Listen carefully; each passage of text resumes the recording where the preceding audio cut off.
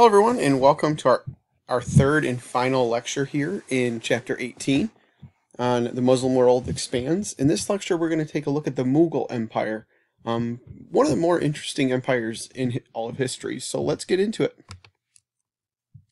So to understand the beginnings of this empire, you need to go back a little ways. So the Mughals, they are descendants of Genghis Khan and Tamerlane. In about the year 1000, you had a bunch of Turkish armies that invaded India and established what is going to be known as the Delhi Sultanate. And these Turkish armies were Muslim, and they treated the Hindus as a conquered group of people. And they're actually going to rule from the city of Delhi here for nearly 400 years. But what ends up happening is Tamerlane, in his campaigns of conquest across Asia, he invades and he destroys the city of Delhi. And this kind of leads to like kind of a power vacuum and kind of some destabilization in the region for about 100 years. And Babur, who is a descendant of Tamerlane and is coming a little bit more from the north, comes down into this area in 1494 and wins an excellent victory. And he becomes the emperor here of the Mughals and establishing this empire. So the Mughal Empire gets established in 1494. All right, so now that's kind of the beginning of it. Now we're going to jump ahead from Babur, who's a really important person, to perhaps the most important ruler for the Mughal Empire. And this is Akbar. And he actually gets the title of Akbar the Great. And he's one of the very few people in history that actually deserves the title the Great, to kind of go along with people like Alexander and so forth. But he's going to rule the empire for nearly 50 years.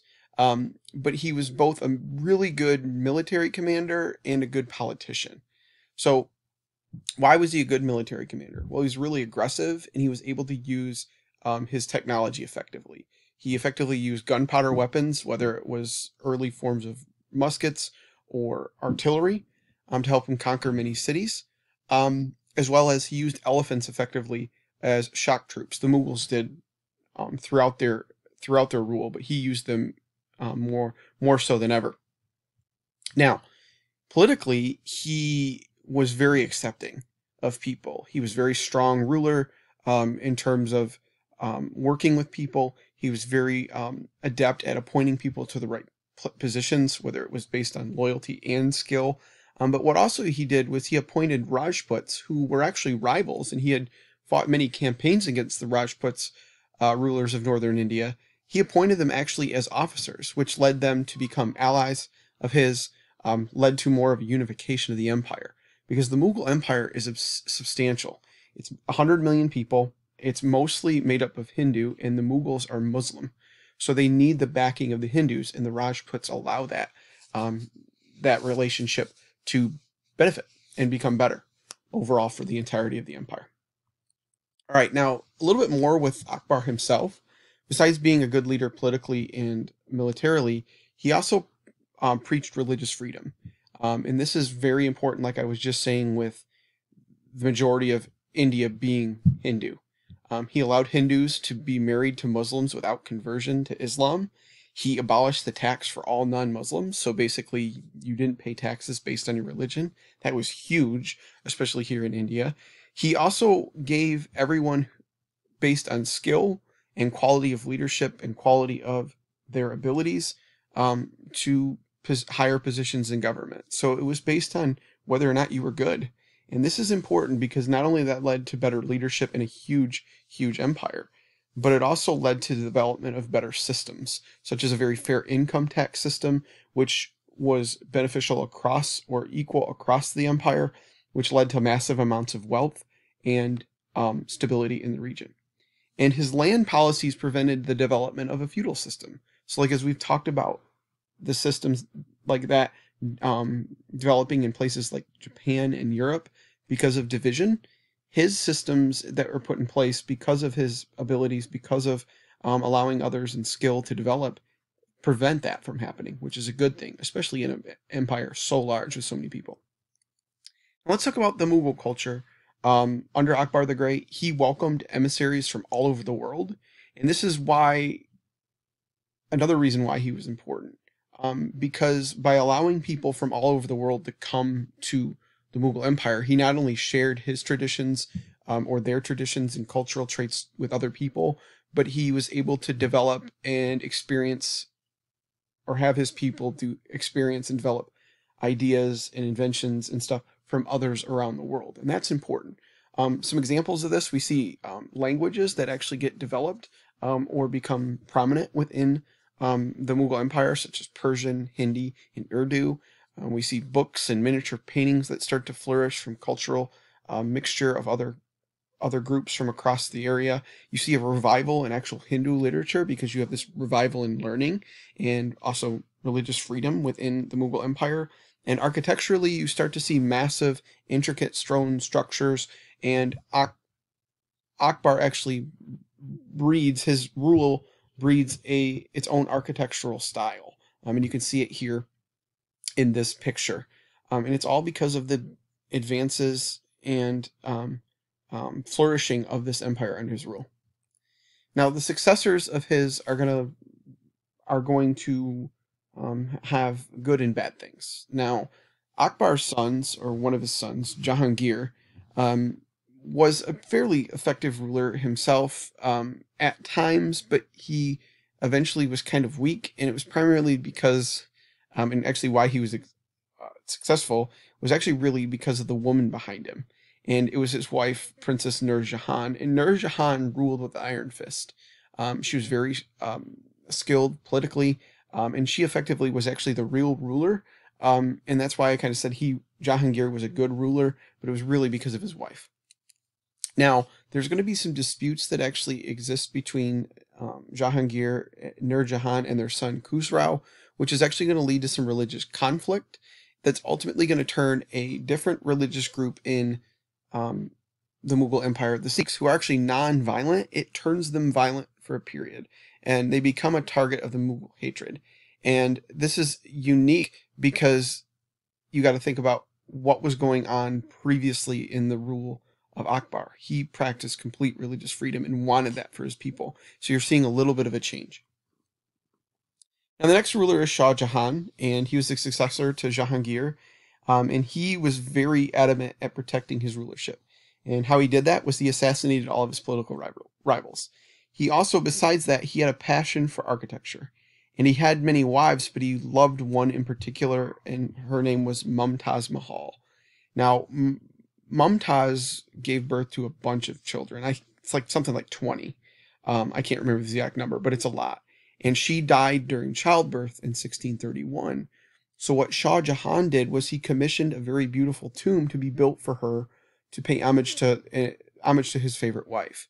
And you guys know the building as the Taj Mahal, which is perhaps the most beautiful building ever built. And here you guys can see a picture of it. You can see that it's India today, obviously, because of the Mughals. That's where they're located. But the architectural style here is clearly Muslim. You see the minarets on the side. You see the Muslim-type domes. But this is a tomb. It's a memorial tomb for his wife, Mumtaz Mahal. All right, now let's talk about some suffering. So there's going to be some issues that really start to kind of manifest themselves in the Mughal Empire, starting with Shah Jahan's rule, and they're going to continue later on. So what ends up happening is Shah Jahan killed all of his rivals, which is a good thing for him to maintain power, but it's partly a problem because some of those people were very skilled.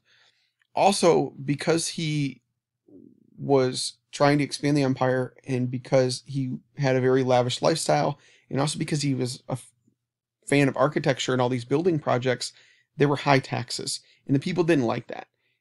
People never like taxes. And then also you have to combine the fact that India is a lot like China in that natural disasters or natural issues can hurt them very easily, especially in the form of famine. And famine hits India during his rule. So it leads to some unrest across the empire. Now, in 1657, Jahan becomes ill, and a civil war breaks out between his sons, and they're trying to vie for power. Now, ultimately, what ends up happening is Aurangzeb kills his oldest brother and then imprisons his father and takes control of the empire. Now, Aurangzeb, he's a skilled leader. He's effective military commander, master strategist as a military commander, and he's a good builder. And he expands the Mughal Empire to its greatest size. However, it's a house of cards. So as the empire expands to its greatest size by 1707, it's really not going to stay up for long.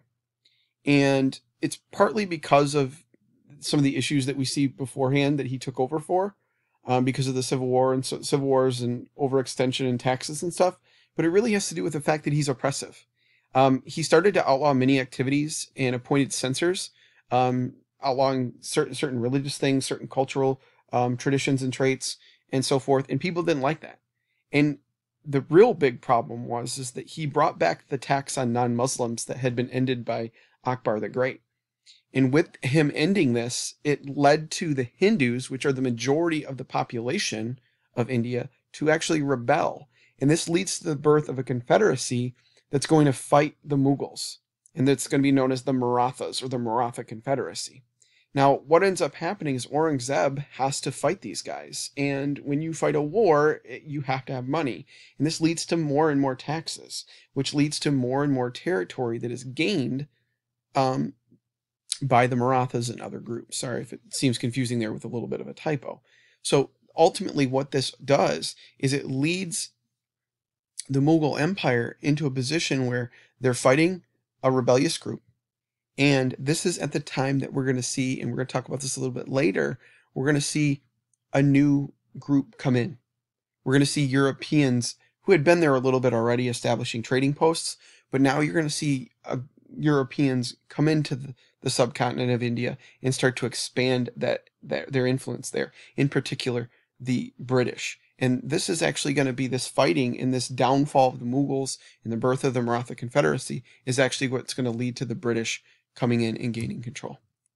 Here you can see the Mughal Empire, which is at its greatest extent here, roughly around 1700, 1707, and so forth. And they control all of the subcontinent, except for here at Gao in the southern tip and Ceylon. Now, I was already kind of talking about this a little bit here, but I kind of want to come back to it. They're going to fall apart. And the empire is completely drained of resources because of the taxes, because of the war, because of famine. You have over 2 million people die in India because of famine over these latter parts of the rule of the Mughals. And this war of succession, there's a war of succession that actually takes place after Aurangzeb dies. So he's an effective enough ruler to keep everything going and keep everything together. But like we see in history, when you lose at least a good ruler or somebody that's effective to keep things together, you see that it falls apart fairly quickly afterwards.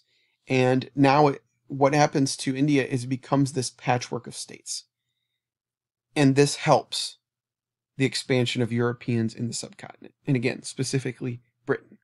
And the trading posts, whether it's from Britain, France, the Portuguese, the Dutch, they start to become more and more powerful and have more of an influence there. It starts economically at first, and then it actually turns into full expansion. Now, where this actually starts is back during Aurangzeb's rule when he gives the Europeans control of Bombay, which you can see right here. I'm sorry, that's not right there. That's Gao. Sorry. But anyways, that's all I got for you guys. We'll talk a little bit more about what happens with India here in the next chapter, chapter 19. And I'll see you guys in the next unit. Have a good one.